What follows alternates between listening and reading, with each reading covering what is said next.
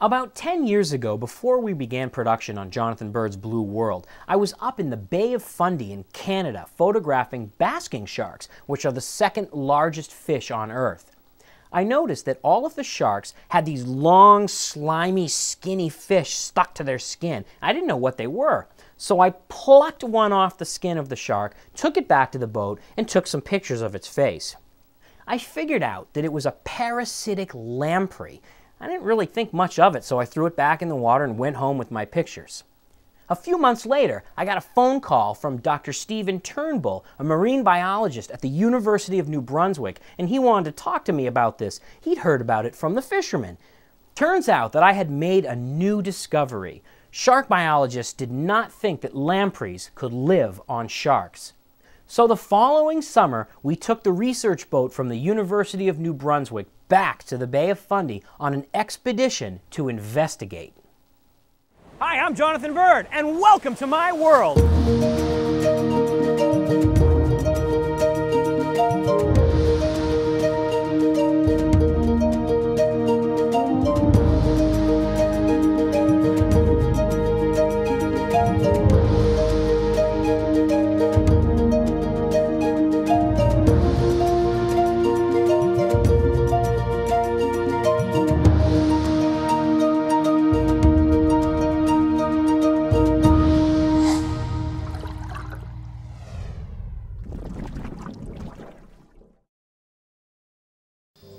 It's a beautiful summer morning in Atlantic Canada.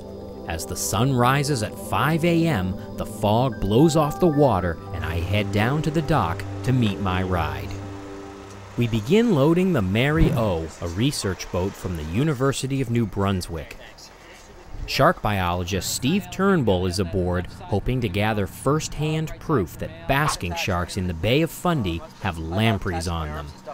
Also aboard is lamprey biologist Dr. Mike Wilkie, who has brought all kinds of scientific equipment to test the lampreys, assuming we find any. We're heading out into the middle of the Bay of Fundy, a long stretch of water between mainland Canada and Nova Scotia. It has the highest tides in the world and a huge amount of plankton. Plankton is food for many animals in the ocean. The word plankton means drifter, so anything drifting is planktonic. These tiny copepods are planktonic crustaceans, smaller than a grain of rice. More than 250,000 of them could fit into a coffee cup.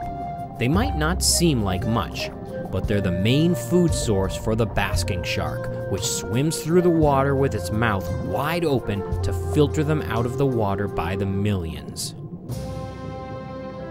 Basking sharks are the second largest fish on Earth, reaching 45 feet long. That makes them longer than a school bus. That is one big shark. But since they feed only on plankton, they're no threat to people at all. In fact, a basking shark's throat is only about the size of a grapefruit. It can't swallow anything bigger than that. With the boat finally loaded with all our gear, we push off the dock and head out towards the sharks.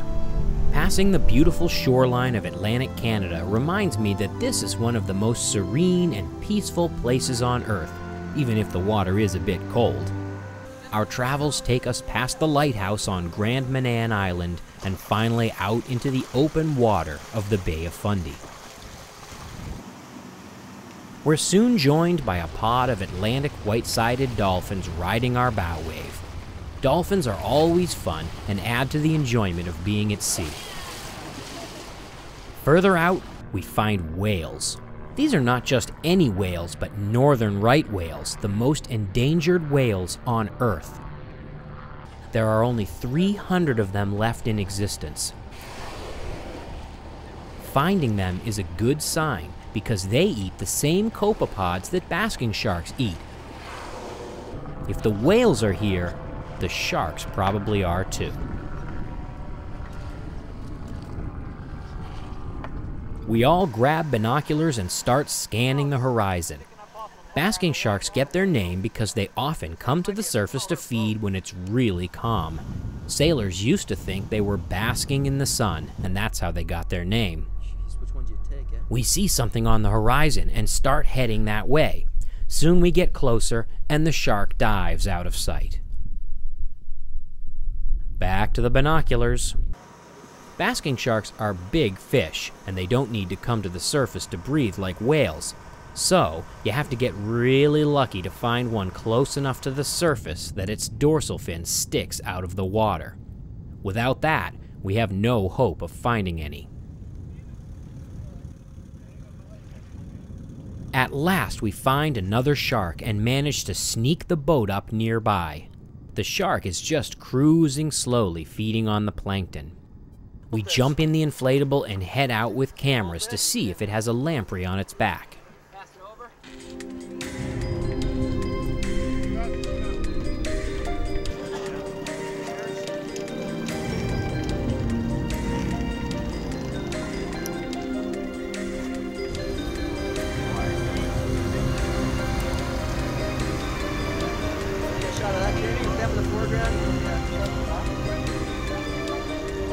We approach as close as we can and roll off the boat.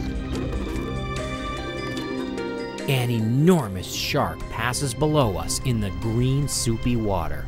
The thick plankton makes the visibility bad, but that's why the sharks are here. It's pretty spooky.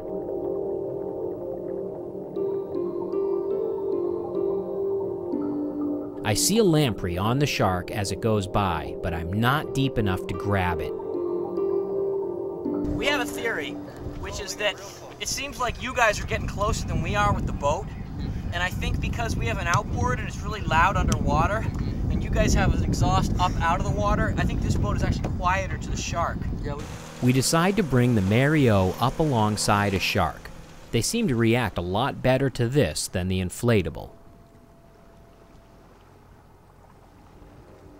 On the next attempt, I jump into the water and get some good video of the lampreys on a shark.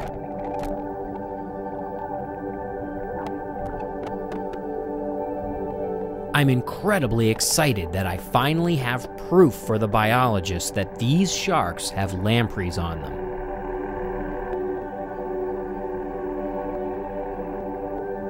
Now the hard part. Our team takes turns trying to grab a lamprey and get it to the surface. I managed to get one with one hand while holding my video camera in the other. I'm ready. Got a landing net here. Put the net in the water. I got him. All right. Got one. Yay! Thank you very much. Meanwhile, Mike begins getting his apparatus together. That is a parasitic lamprey taken right off of a basking shark. Male, female. That is impressive. I'm not sure this has ever been done before. He wants to find out how the lampreys can handle the toxic blood of the shark. I need the lid here, actually. There it is. Okay. This insert will keep the animal inside the box. Sharks have a lot of urea in their blood, which is why biologists used to think that sharks could not have lampreys on them. Lampreys have a terrible-looking oral disc instead of a jaw, used to drill a hole in a fish and drink their blood like vampires. Tissue in there. Yeah, you can see bits of tissue still in there, right? See it? He's definitely feeding. If they're drinking the shark's blood, then they're getting what biologists consider a deadly dose of toxic urea. So Mike wants to find out if they're really drinking the shark's blood or just getting a free ride. And if they are drinking the shark's blood, how do they deal with the urea? The lamprey doesn't seem very happy about being confined to a tiny little tray full of water. We discuss the capture of the first lamprey and how we may go about getting another one. Behind the dorsal fin, probably closer to the caudal fin on the top of his body, right before his tail. There were two of them right next to each other. If he was actually feeding on the basking shark, my guess is his metabolic rate is going through the roof right now. He'd be producing waste like crazy. Yeah. Later in the day, after many more attempts, I was able to grab another lamprey off a shark.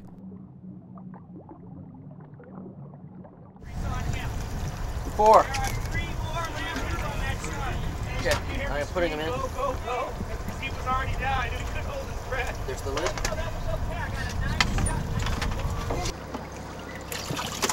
Oh, he is bigger. He's huge.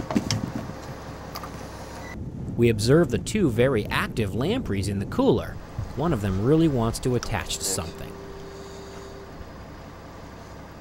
With 2 lampreys aboard, we call it a day and head for the dock. Mike's research showed that the lampreys are, in fact, drinking the shark's blood, and it turns out they have powerful kidneys that can filter out the toxic urea. This only goes to show that one simple photograph of something unexpected can lead to an amazing new discovery about life in the ocean. Who knows how many more discoveries await us in the sea? I'm keeping my eyes peeled as I continue to explore the blue world.